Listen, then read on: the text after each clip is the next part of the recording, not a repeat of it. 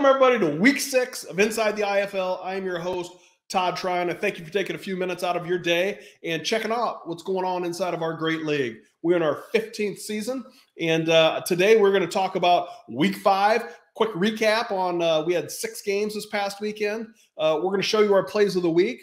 I've got a great interview coming up here with Coach Roberson, and we're going to talk about Week 6. And stay tuned at the end. We had a major announcement.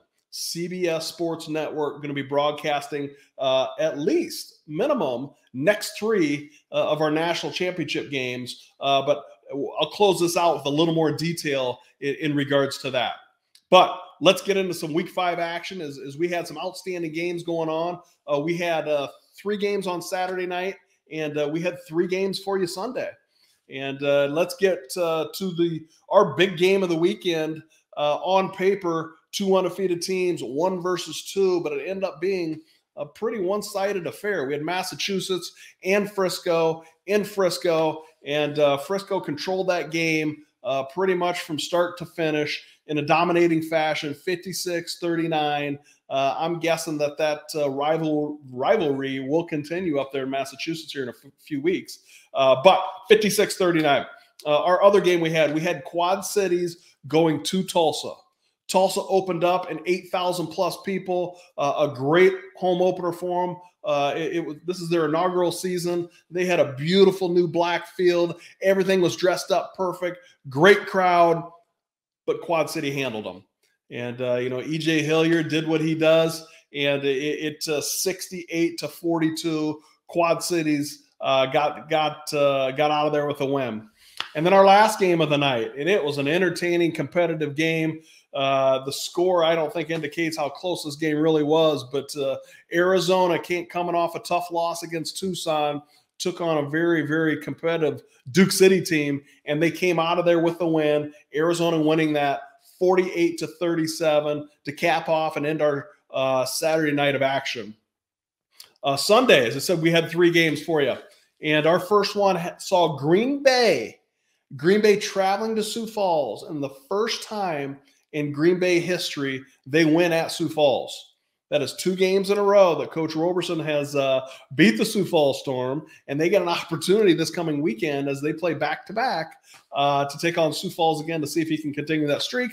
But Sioux Falls led by 16 points in the 4th quarter. Green Bay scored 21 unanswered points, winning that one, or it was 23 unanswered, don't quote me on that, but winning that 47-41. Green Bay pulls out the victory.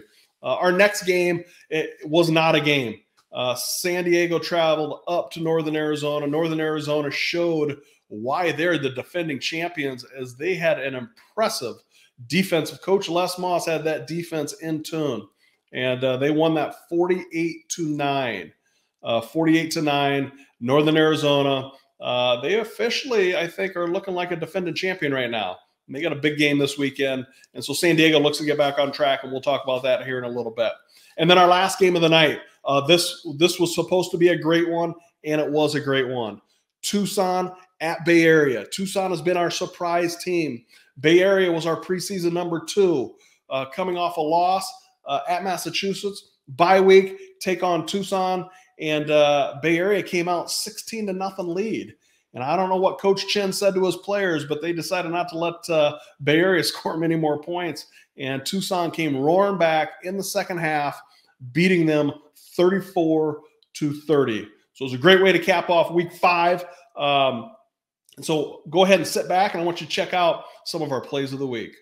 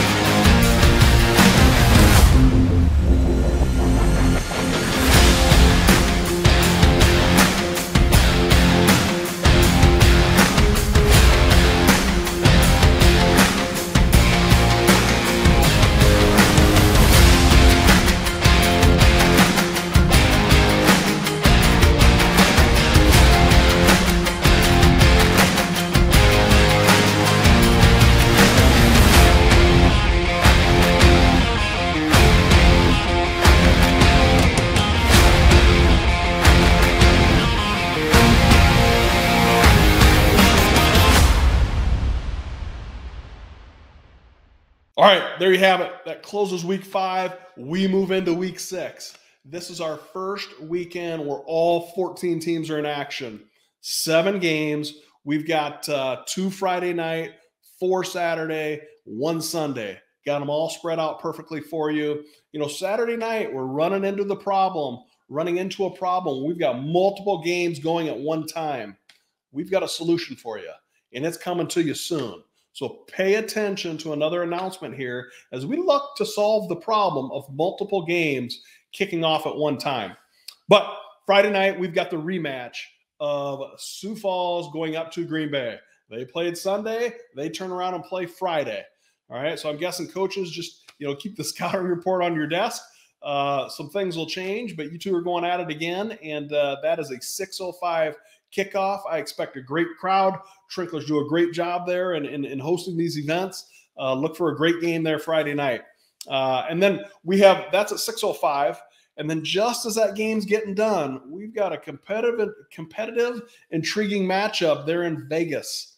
We've got the Duke City Gladiators traveling to the Vegas Nighthawks for the late game 9:05 kickoff.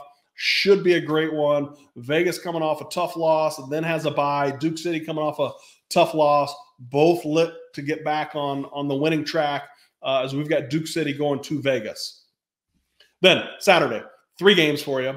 4 games for you. My fault. 3 of them are being kicked off at 7:05. 1 at 8:05. The first one, a great conference battle. You've got Massachusetts traveling to a hot Quad Cities. Massachusetts coming off a tough loss there in Frisco, going up against a hot E.J. Hilliard, Coach Ross in Quad Cities. Should be an outstanding game. Then we've got Arizona Rattlers traveling to the undefeated Frisco Fighters. We currently have 2 teams undefeated, Frisco Fighters being one of them. Arizona Rattlers looks to go to Frisco to knock off, to give Frisco their first loss, so it should be a great game. The third game that we have is we've got Tulsa looking for their first win, traveling to Iowa looking for their first win. Iowa just signed Jonathan Bain last week, so they look to have a quarterback back in the saddle that's looking to get them the win. That should be a great game, and as Iowa's home opener, should be a great one. Iowa taking on Tulsa, 7:05 Central kickoff. And then our nightcap on Saturday night, Tucson opens up their homestand. Tucson undefeated, taking on the San Diego Strike Force. And I look for a more competitive San Diego team to show up. For those of you that remember, San Diego went to Tucson last year, knocked them off 69-65 in an absolute shootout. Might be another one. So that is Saturday night. So let's move into Sunday because we got 1 game left for you. Sunday night, 7:05 Central Time kickoff. And I think this one is going to be another great one. Northern Arizona, who is playing well, is traveling to Bay Area, who's looking to get things back on track. And so that is a 7:05 kickoff Central. They're in Bay Area. And so that will wrap up week 6. So great lineup for you guys this weekend. Once again, you can view it free on YouTube. We're on Twitch. We're on Twitter. We're on Facebook. We're on multiple platforms. No excuse not to check out our games as they're sprinkled in all weekend. But let's circle back to our first game. All right, our first game of week 6 has Sioux Falls going to Green Bay. I've got Coach Roberson on here with me, and so let's go ahead and bring in Coach Roberson. Coach, we good? Yeah, we good. We good. How you doing? Coach, I'm doing great. You're doing great. I appreciate your time. I know you just got done there with practice. You guys got back from a road trip to Sioux Falls. Big win for you. Congratulations. I know that was your first win in Sioux Falls. Absolutely. So excited for you. Yeah, no, that was the first of many, right, for Green Bay. It's been a long time coming since 2010, and first time Green Bay has won in Sioux Falls in the history of the organization. Well, congratulations to you, Coach. Coach Roberson is in his 4th season as the head coach for the Green Bay Blizzard. He's been with them since 2012. He was the 2019 Coach of the Year. And so I just got a few questions here real quick. You were also a former player. Yeah. So will you give the viewers here just kind of a quick background of who Coach Corey Roberson is and how he got to be the head coach? Yeah, quick background. First of all, born and raised in Detroit, Michigan. Played a little small D3 football here in Wisconsin. Jumped into this indoor game right away in 2002 in the IFL back in the day, and played with a few teams. Had some success playing for Coach Magic out there in Rapid City in South Dakota, out that way in Wyoming or whatnot, and over in Billings with Haran O'Neal. Got into my last year playing was in 2010 with the Blizzard. I was kind of hit and miss at that point in time. I was starting to settle down in my career, and started coaching in 2012 with Coach Fuller. He took a chance on me in 2012, and Tommy again in 2014, and Coach Williams again after that.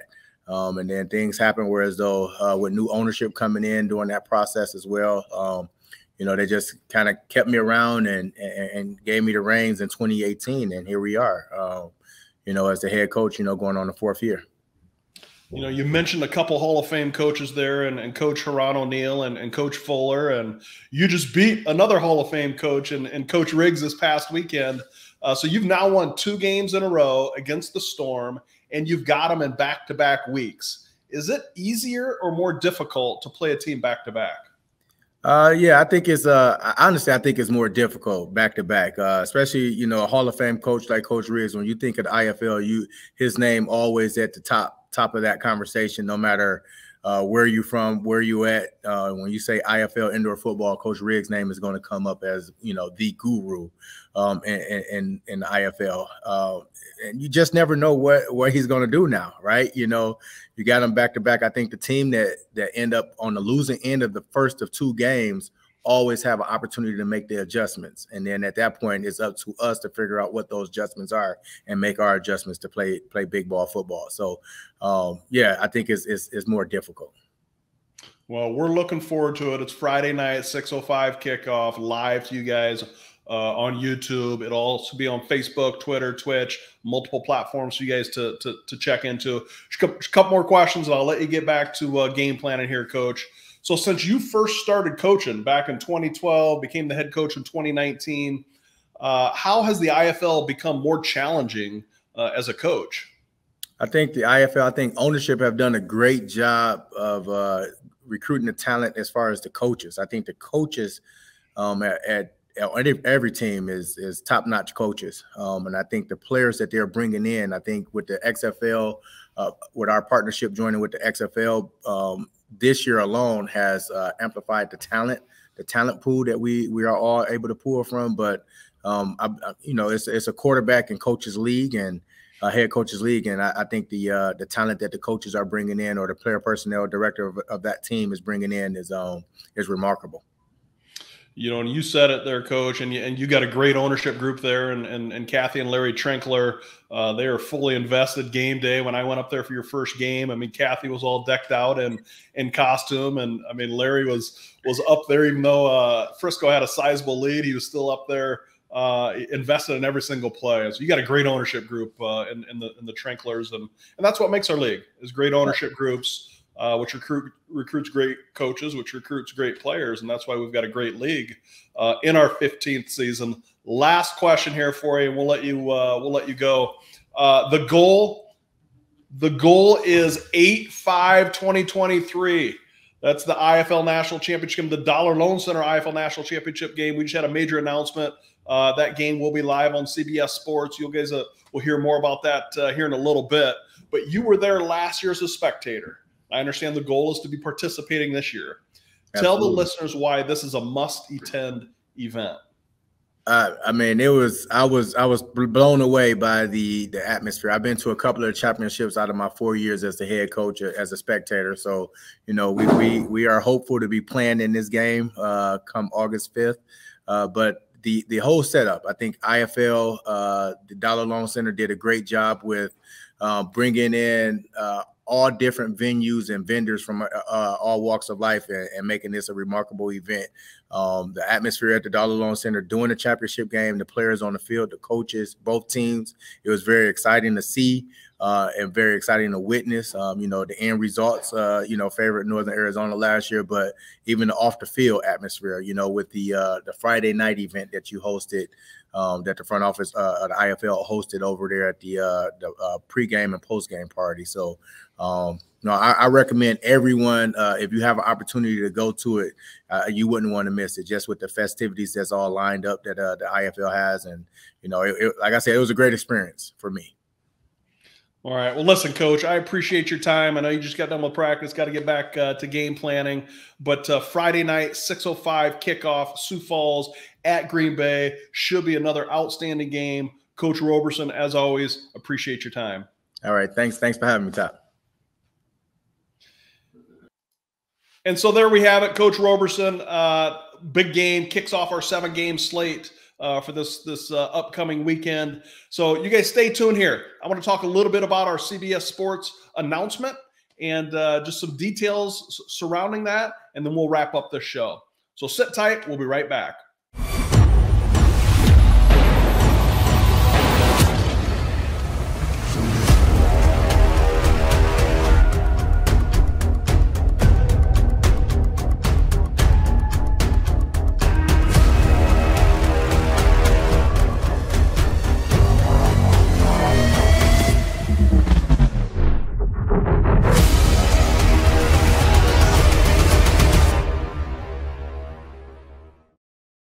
So let's talk CBS Sports.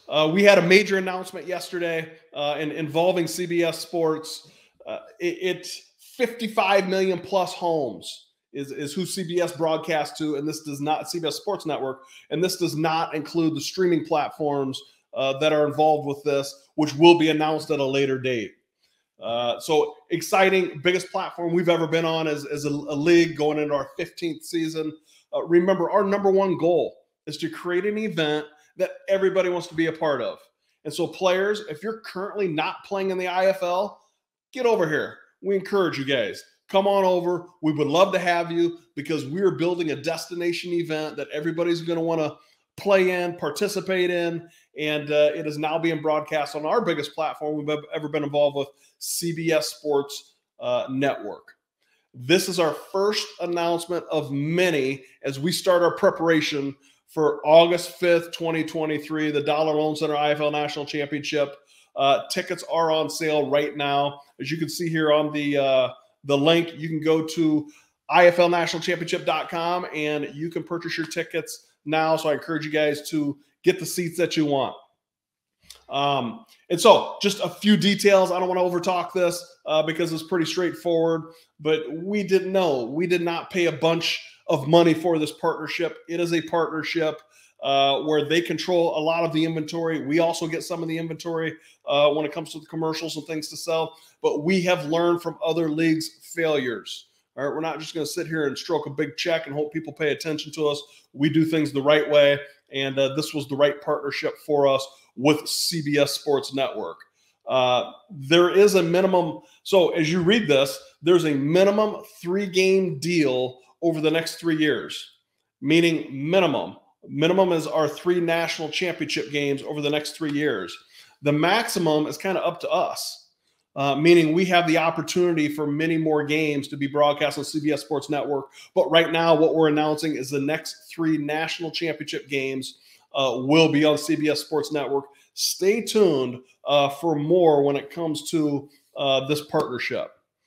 We're currently in our 2nd year of a 3-year deal for this game being in Vegas. The CBS Sports broadcasting it has nothing to do with the location. Now, the Dollar Loan Center in Vegas is perfect to throw a huge party, and at some point we say a championship game is going to break out. But that's not to say that there isn't other great cities to host us in the future. Right now, we have 2 years left on this. This has nothing to do with our 3-year agreement in CBS Sports. And so those are just some of the details. I know some people had made comments in regards to that. There's some information for you. But exciting, CBS Sports will be broadcasting this August 5th, 2023. Get your tickets now. Going to be an outstanding event. All right, guys, that is all I have for you for today's show. That was a great show. We've got a huge week 6 coming up here. All 14 teams are in action this coming weekend. Thank you guys for tuning in, and just wait for our next big announcement because it's coming. So, guys, thank you. Week 6 inside the IFL. We'll see you guys this weekend. Thanks a lot.